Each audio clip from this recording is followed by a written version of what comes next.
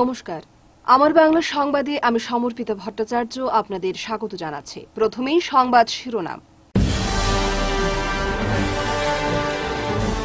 চিকিৎসক ধর্ষণ ও হত্যাকাণ্ডের প্রতিবাদ অব্যাহত, এবার মাঠে গৈরিক ভারত।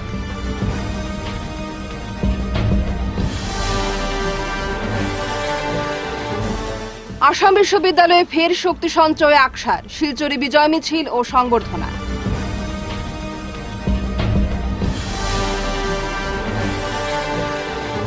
চলন্ত গাড়ির চাকা খুলে গিয়ে আঘাত, নেট্রিপের কাছে দুর্ঘটনায় হত শিশু।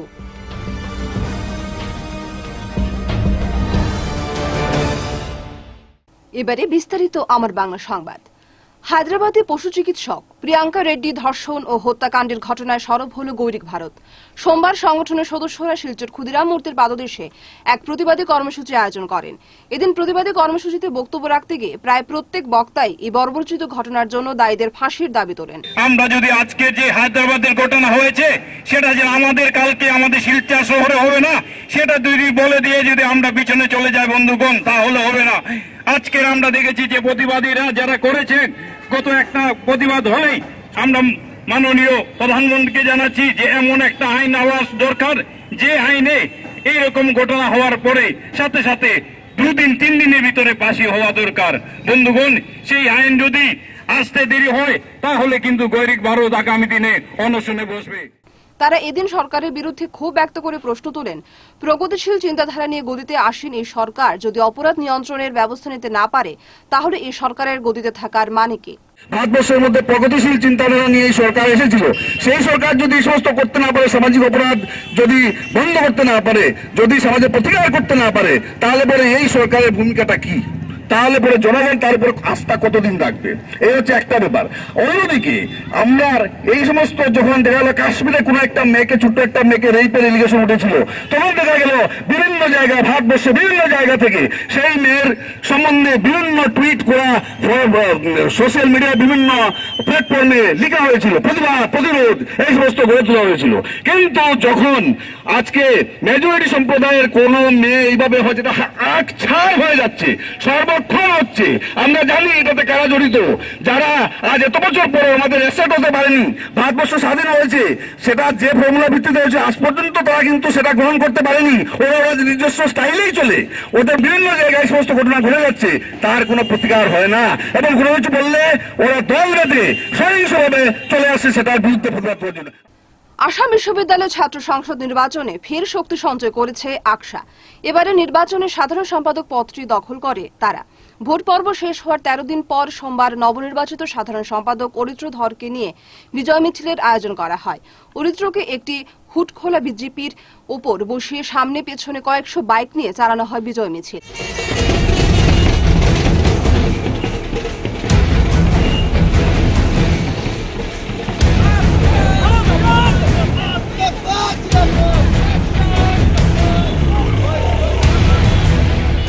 পরে শিলংপট্টিতে আতশবাজি পুড়িয়ে এবং ব্যান্ড বাজিয়ে এক হোটেলে অরিত্রকে স্বাগত জানান আকসার কর্মকর্তারা। সেখানে তাকে সংবর্ধনা জানানো হয়।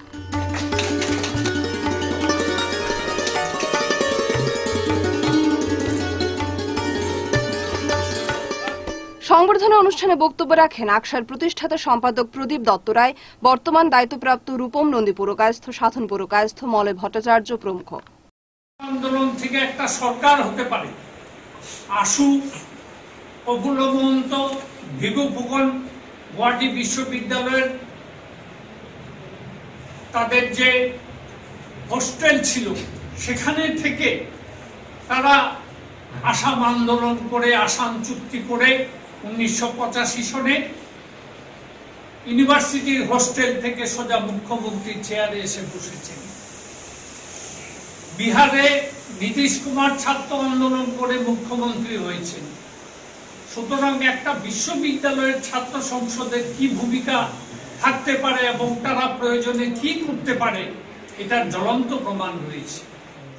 শুধু বিশ্ববিদ্যালয়ের আভ্যন্তরীণ সমস্যা নয়, রাস্তাঘাট, এনআরসি সমেত, এবং আমি সর্বোপরি বলবো, কোনো সময় যদি বাঙালির উপর কোনো আচার আসে, ছাত্র সংগঠন যেন একটা সদর্থক ভূমিকা নেয়।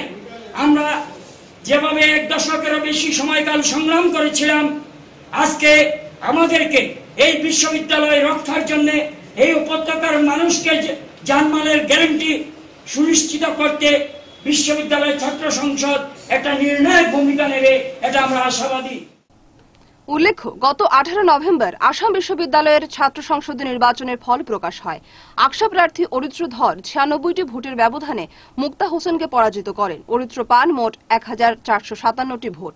তার জয়ের মাধ্যমে বিশ্ববিদ্যালয়ে ফের শক্তি সঞ্চয় করল আকসা। চলন্ত গাড়ির চাকার আঘাতে হত শিশু। ঘটনাটি ঘটে ঝাপিরবন্দে নেট্রিপের কাছে শনিবার বেলা 2টো নাগাদ।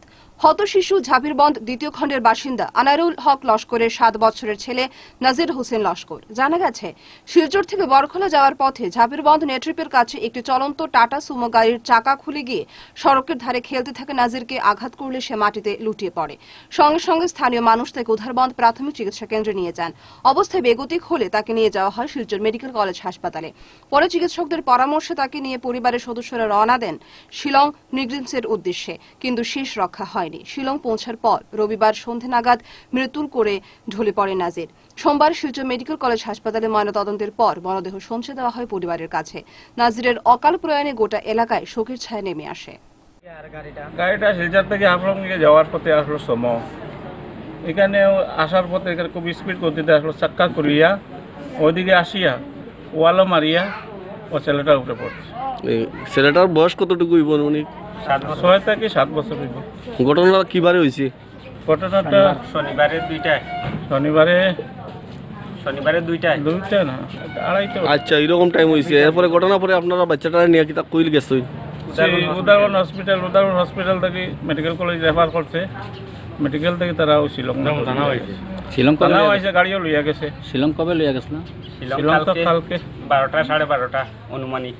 হ্যাঁ, তারপরে শিলং যাওয়ার পথে তো শিলং গুয়াহাটি রওনা দেওয়ার পরে শিলং বাইপাস রোড যাওয়ার পরে বাচ্চা মারা গেছে। সারা আসাম অস্থায়ী বিল ক্লার্ক ও মিটার রিডার কর্মী সংস্থার অসহযোগ আন্দোলন শুরু হয়েছে। বিদ্যুৎ বিতরণ সংস্থার অন্তর্গত অস্থায়ী কর্মীদের চাকরি নিয়মিতকরণ সহ 11 দফা দাবিতে সোমবার থেকে আন্দোলনে নেমেছে সংস্থা। গোটা রাজ্যের সঙ্গে এদিন কালাইনেও এপিডিসিএল কার্যালয়ের সামনে প্রতিবাদী কর্মীরা সরকারের বিরুদ্ধে গর্জে ওঠেন।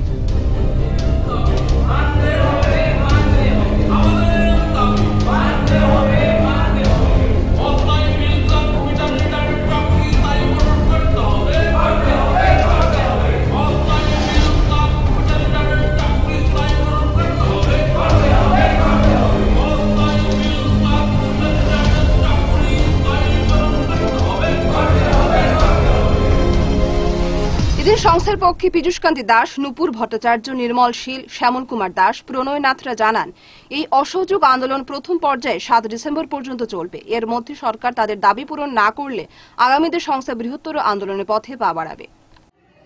ব্যাপারটা হচ্ছে এইভাবে আমাদের আর কতদিন চলবে?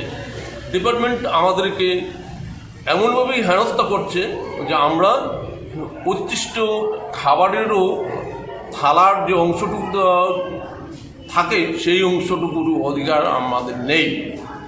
তো সেজন্য আমরা বিভিন্ন সময় আন্দোলন করেছি, দাবি দাবা রেখেছি।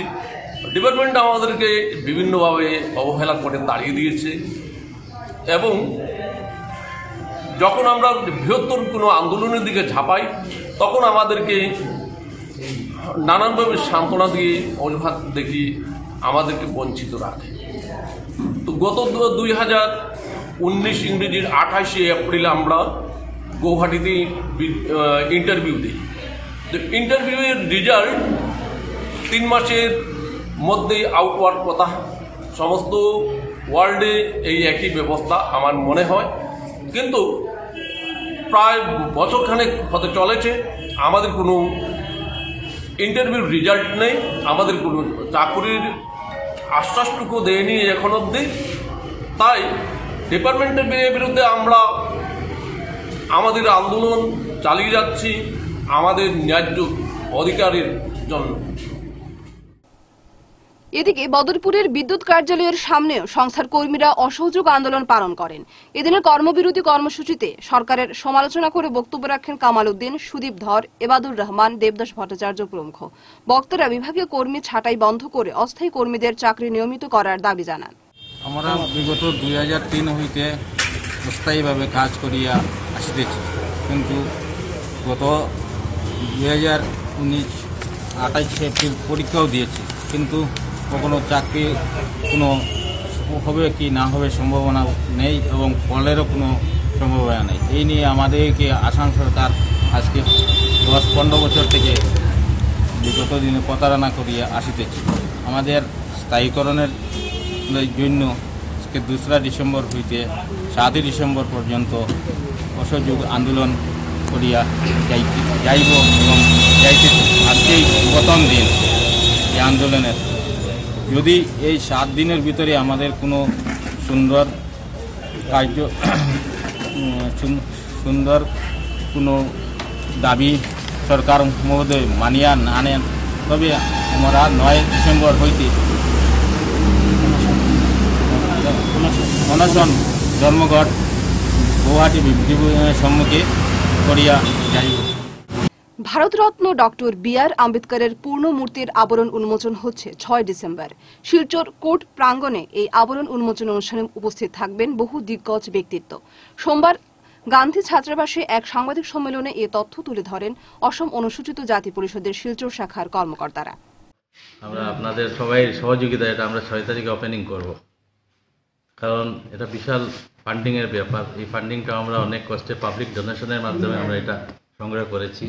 Bharat Ratna doctor B.R.. আম্বেদকরের পূর্ণাঙ্গ মূর্তি 6 ডিসেম্বর শিলচর কোর্ট প্রাঙ্গণে উন্মোচন করা হবে, যার উদ্যোগ নিয়েছে অসম অনুসূচিত জাতি পরিষদ শিলচর জেলা শাখা। 6 ডিসেম্বর অনুষ্ঠানে উপস্থিত থাকবেন এই অঞ্চলের মন্ত্রী, বিধায়ক সহ সমাজের বিভিন্ন স্তরের জনপ্রতিনিধিরা ও সমাজের বিশিষ্ট ব্যক্তিবর্গরা। তো সবার প্রতি আমার তারিখের যে প্রোগ্রামটা সকাল 9টায় ডিসি অফিস প্রাঙ্গণে বাবা সাহেবের স্ট্যাচুর ওপেনিং হবে এবং 9:30 থেকে আমাদের পরবর্তী যে ওপেন সেশন, যেটা সাধারণ সভা, এই সভাটা আমাদের আম্বেদকর ভবন প্রাঙ্গণে হবে। শেষ পর্যন্ত উত্তর করিমগঞ্জের 2টি মণ্ডলের সভাপতি পাপলু দেব ও শান্তা চৌধুরীর হাতে দায়িত্ব অর্পণ করা হয় রবিবার। একইভাবে শহর মণ্ডল কমিটির সভাপতি সঞ্জীব বণিকের হাতেও তুলে দেওয়া হয় দায়িত্বভার। এ উপলক্ষে করিমগঞ্জ বিজেপি কার্যালয়ের পরপর 3টি সভা অনুষ্ঠিত হয়। এদিন বক্তব্য রাখতে গিয়ে বিজেপি জেলা সভাপতি সুব্রত ভট্টাচার্য জানান, করিমগঞ্জের সর্বত্র দলের অবস্থা মজবুত রয়েছে, তবে উত্তর করিমগঞ্জ আসন পুনরুদ্ধার করতে প্রতিটি বুথ ও মণ্ডল কমিটির কর্মকর্তাদের আরও সক্রিয় হওয়ার আহ্বান জানান তিনি। 2 বছর অন্তর অন্তর আমাদের প্রত্যেক কমিটি পরিবর্তন হতো, এখন এটা 3 বছরের জন্য হয়েছে। তো আমরা এই কমিটি 3 বছরের জন্য কাজ করবে। আর আমাদের যে প্যারেন্ট বডি, মূল যে ভারতীয় জনতা পার্টি মোর্চা ছাড়া, এটা নিচের থেকে উপরের দিকে যায়। প্রথম বুথ কমিটি নির্বাচন হয়েছে, তারপরে মণ্ডল, আগামী 4-5 তারিখ জেলা কমিটি হয়ে যাবে বলে আমরা বিশ্বাস করি। তারপরে রাজ্য কমিটি হবে, তারপরে কেন্দ্রীয় কমিটি। এটা নিচের থেকে উপরে দিকে যায়। মোর্চা কমিটি উপর থেকে নিচে আসে। প্রথম অল ইন্ডিয়া মহিলা মোর্চা হবে, তারপরে রাজ্যিক মোর্চা, তারপরে ডিস্ট্রিক্ট, তারপরে মণ্ডল, তারপরে তৃণমূল পর্যায়ে হবে কিনা এখন ঠিক নেই। মদ ব্যবসায়ী এবং মদ্যপদের দৌরাত্ম্য রোধে এক সচেতনতা অভিযান চালালো যোগিয়াবস্তি গ্রাম উন্নয়ন সমিতি। ধলাইয়ের পুটিখাল জিপিতে রবিবার সকাল 8টা নাগাদ অভিযানের সূচনা হয়। অভিযানে নেতৃত্ব দেন গ্রাম পঞ্চায়েত সভাপতি শ্যামসুন্দর চৌহান। 30 জনের ওই অভিযানকারী দল এদিন প্রায় 15টি মদের ডেরায় হানা দিয়ে অবৈধ মদ বিক্রি বন্ধের দাবি জানায়। পাশাপাশি তারা এদিন মদ্যপানের কুফল নিয়েও কথা বলেন। তারা আরও বলেন, এরপরও যদি মদ বিক্রি বন্ধ না হয় তাহলে তারা আইনি পদক্ষেপ নেবেন। অনেক অবৈধ বিজনেস, ছুলাই মদের কারবার, ছোট ছোট দোকানে এইখানে খুলিয়া তারা বিক্রি কিনি করে। এইগুলা আমি নিজে এই সংস্থা যে উন্নয়ন গ্রাম উন্নয়ন সংস্থা একটা কমিটি, তাহার সহযোগিতায় আমি তাদেরকে নিয়ে আমি এই অভিযানটা চালাইতেছি যে আমার এই এতদূর অঞ্চলে এই যে মদের বা অবৈধ জুয়া এগুলা বন্ধ করার লাগি। যদি এই কয়েকদিনের ভিতরে তারা যদি এই কথাবার্তা আমাদের না মানে বা না শুনে, তাহলে আমি সরকারিভাবে আইনতে বিহিত ব্যবস্থা নেওয়ার জন্য আমি চেষ্টা করব। এটা আমি ওটা লাগি আমি আজকে সব কমিটিকে নিয়ে গ্রামবাসীকে নিয়ে এই অভিযানটা চালাইয়া যাইতেছি। যদি তারা পরবর্তীতে না এইগুলা স্বীকার করে তাহলে আমরা সরকারিভাবে আইনের আশ্রয় নিতে হবে, আইনেতে বিহিত ব্যবস্থা নিব। আমি শেষ করার আগে বিশেষ আমার বাংলা খবর আরো একবার। চিকিৎসক ধর্ষণ ও হত্যাকাণ্ডের প্রতিবাদ অব্যাহত, এবার মাঠে গৌরিক ভারত।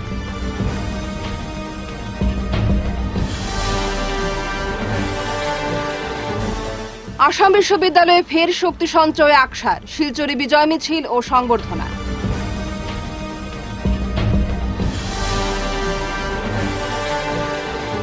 চলন্ত গাড়ির চাকা খুলে গিয়ে আঘাত, নেট্রিপের কাছে দুর্ঘটনায় হত শিশু।